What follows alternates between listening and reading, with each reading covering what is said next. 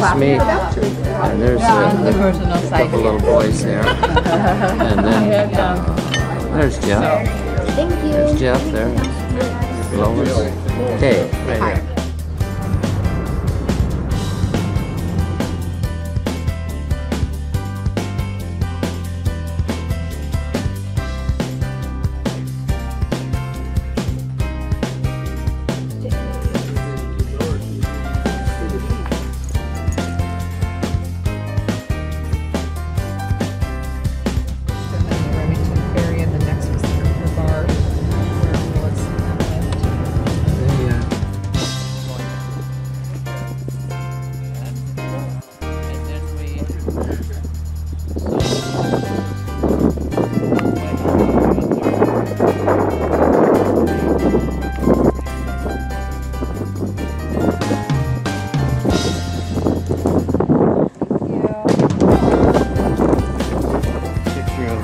WhiteBird.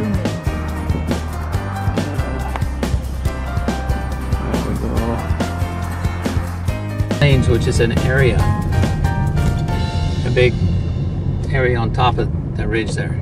And so then, with Faye and Duro.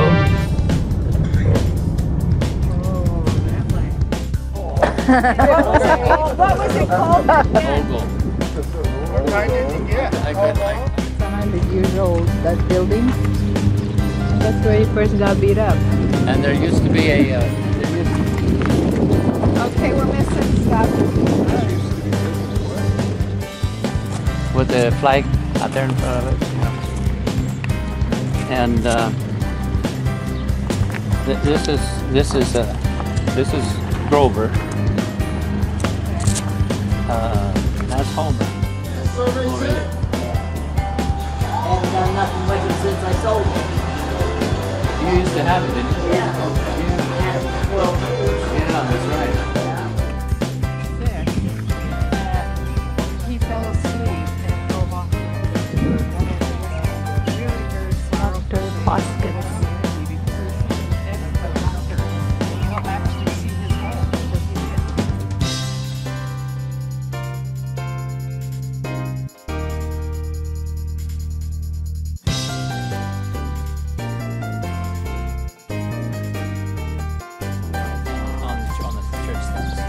But Johnny Nevin was the street.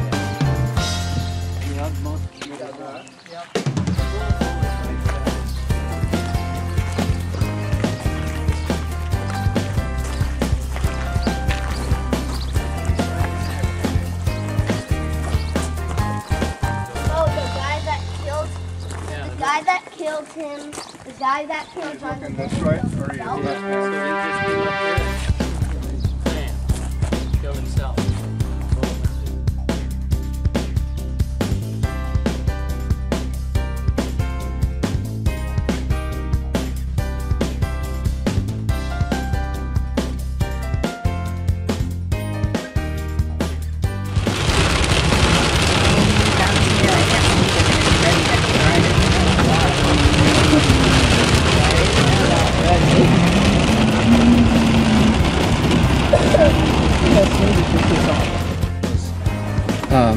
Trailers are. That's where your barn was? Well, we had 2 or 3 barns.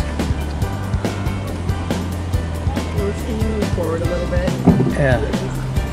In fact, you can see the Gospel Mountains in that area. So you had to take yours a lot further, right? It takes about 2 weeks to trail them in now. Okay, if you want to put them on. Where that clump of trees is where the house was. Grandpa and Grandpa lived there for a long time. Then when Wayne came back from the war, he was married then to Enid, and then they lived there. And then Grandma and Grandpa moved into town. And so all of this down here was kind of a level spot on the other side of the creek down there.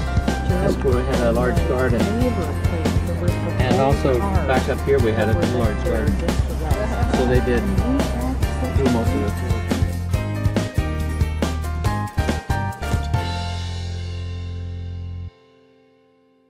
Right along that ridge up there.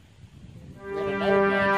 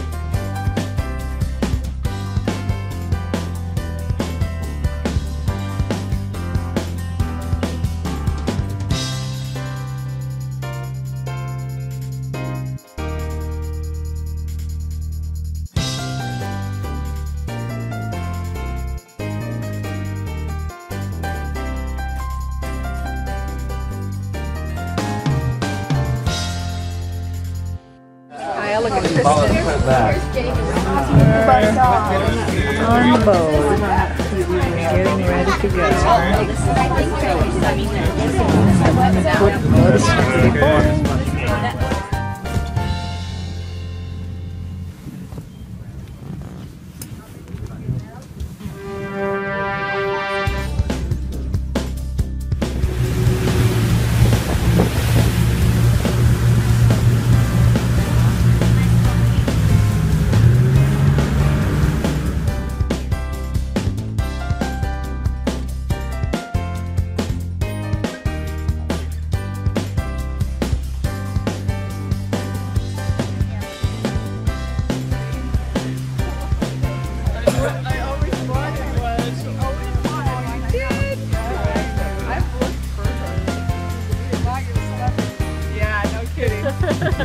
Alright. Hey, come on, get on there. Start chatting.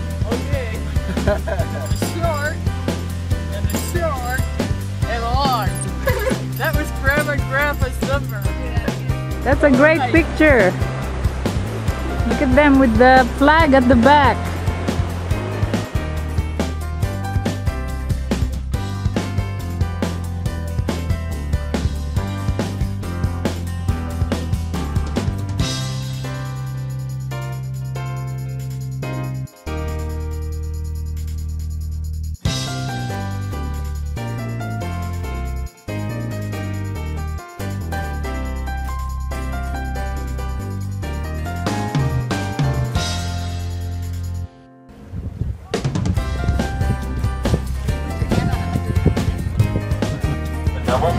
At over 9,300 feet in elevation. So from the top of Idaho to right here, the canyon is almost 8,000 feet deep, making it the deepest point of any canyon in North America. Oh. Oh, sorry. Oh, it's running. It's running.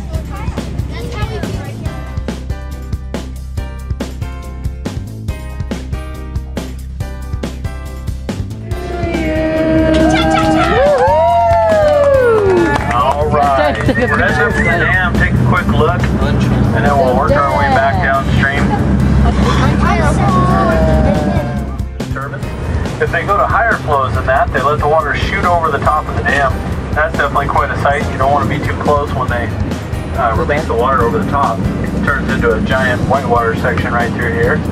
And this is the end of the line for all the salmon and steelhead. They come up to this point, either spawn in the main river, go up the tributaries, or they get caught in that fish trap. Straight ahead over there in the concrete wall, there's that little doorway. They'll release water out of that, and it attracts the salmon and steelhead immediately, and they'll swim right up in there, and then they lift big baskets of fish up out of there and transfer them to hatcheries, and then they process them for next year's hatchery fish supplies. Because of the fact there's no ladder, obviously the fish stack up right in here, becomes really good fishing, so hundreds of people will show up. And that's what this staircase is back behind us. If you look on the Idaho side, there's a big set of stairs. For quite a while there was no access for the Idaho guys, and they were tying ropes together, rappelling down in off those cliffs. And it just got to be so dangerous, the state came in and built them that big set of stairs so they can access this good fishing right below the dam. Hold on guys, just one at a time, one loud one, and then you'll hear it come back. Ready? Somebody up there.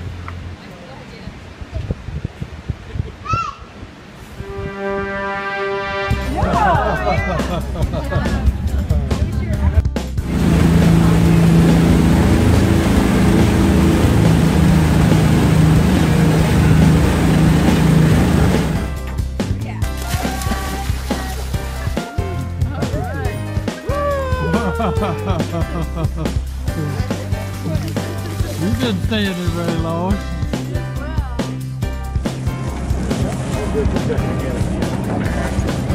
Coming up the boat.